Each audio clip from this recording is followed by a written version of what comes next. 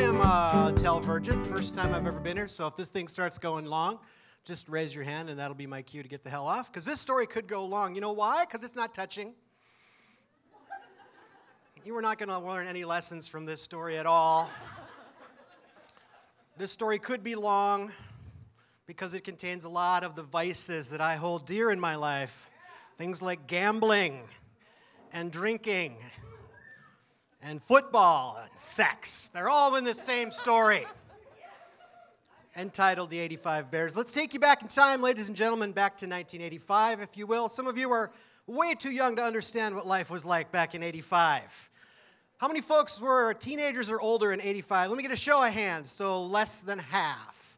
The rest of you have no idea the hell we lived with in 1985. And you'll hear a little bit about it as this story heads out, but let's start by talking about my first love, her name, the beautiful redhead, Caroline.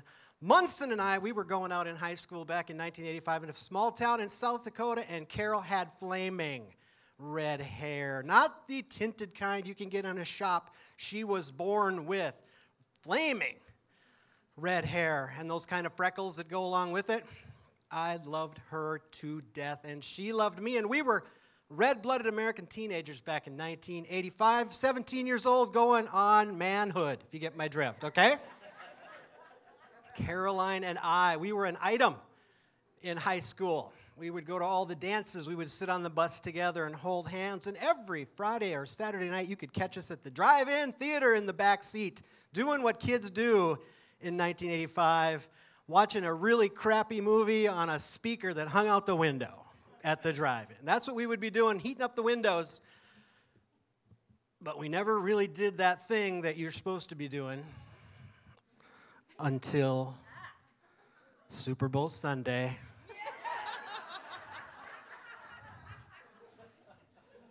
1986. We were going to be watching the 1985 Bears. You guys remember the Bears? William Refrigerator Perry, all those guys won all the games, the greatest football team ever. Anyway, Caroline and I had a pact that at Tim Hill's Super Bowl party, we would break away at halftime because his parents were not home.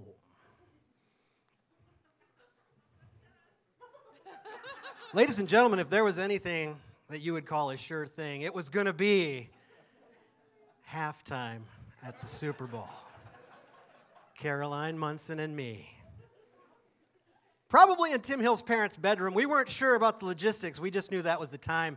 And I can tell you, I have never anticipated a goddamn football game more than Super Bowl 20. A little background. It was 1985. We didn't have the internet back then, so we weren't sure who was actually going to win the game. All we had were 3 channels. And depending on who you listened to, they would say this team would win or that team would win. But you didn't have stats on your phone. You didn't have a lot of access to which team was better. You simply had the voices of people around you, the people you knew. So I thought to myself, I'm going to double up on this Super Bowl. Not only is there a sure thing at halftime with the beautiful redheaded Caroline Munson,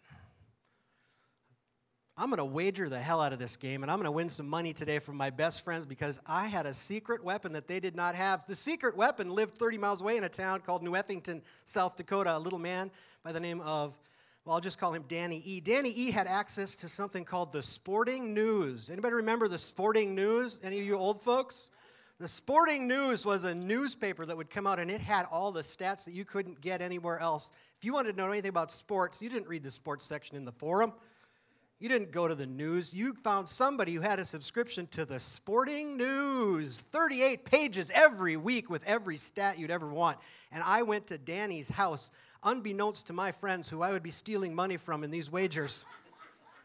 And I said, tell me all the stats of the New England Patriots of the AFC and the beautiful, daunting Chicago Bears of the NFC. And Danny, that twisted moron, fed me every New England Patriots stat he could to convince me that there was no possible way the New England Patriots could lose. They were going to destroy the Bears in any statistical category, and I bought it hook, line, and sinker. But that wasn't enough for me. No, I needed more proof. So I went to my friend's house. His name was Jeff. We didn't have computer gaming back then in the 80s. If you wanted to play some sort of simulated football, you had to buy a board game. And my friend Jeff had a board game called APBA. Really brilliant name. Thanks. Marketing in the 80s kind of sucked. APBA, APBA football. And you could buy the teams. And you would lay out your lineups, and you would pick the plays, and you would shake dice, and you would find out if that quarterback threw that pass. And a game simulation would take somewhere around 8 to 10 hours. So my buddy Jeff and I sat in his basement for 4 consecutive days, and we played as many possible simulated games as we could between the New England Patriots and the vaunted Chicago Bears. And it's New England Patriots, under my tutelage, won 7 out of 10 of those bad boys. So, of course, I wagered heavy with every friend I could find, and I put every little nickel I could on the New England Patriots to just beat the crap out of the Bears. And all of these poor morons were going to be at Tim Hill's Super Bowl party. And I was going to rake in the cash, of course, after halftime at the beautiful Caroline Munson and I. A sure thing. I had a sure thing on the wager. I had a sure thing upstairs. It was going to be a great day for the old Matt G. But didn't work out that way necessarily. This is how the day went. Showed up at Tim Hill's to help him set up. He's a good friend of mine. I was helping him set up for the big party. Plus, I didn't want to drive to Caroline's place to pick her up because her dad was former military. Mean, scary dude, and I didn't want to be seen picking up his daughter to go to the thing. So I was going to meet her at Tim Hill's place, and so I was helping clean up, and people were coming, and we were setting out the snacks, and we were setting out the pops, and whatever we were going to have, and the door rang, and there she was, and she was gorgeous, people. Tall, red hair, because it's the 80s. Tall, hair-sprayed hair, the little smock hanging off the shoulder. This is going to be a great day. So we sat on the couch, Caroline and I, grabbed a bag of Doritos, because that was the snack of the day back in the 80s. We didn't have good snacks like we have now. We had Doritos, and we only had 2 kinds. We had taco, and we had nacho cheese, because it was the damn 80s, and that's all we had. We didn't have your stupid purple bag and your green bag and your yellow bag. Damn kids nowadays. We had 2. We had nacho cheese, we had taco. So I ripped open the bag, and I pulled out that first Dorito. I popped it in my mouth, and oh, my God, it just tasted better because I knew I had a sure thing on this wager.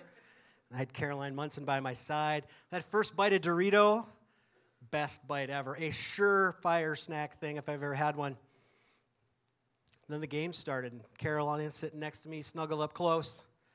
And, well, the Bears scored. Well, that sucks, but that's okay. She's kind of looking up closer, and I'm paying a little attention to her. And then my friends start giving me a little hard time because I'm behind. Whatever, it's early.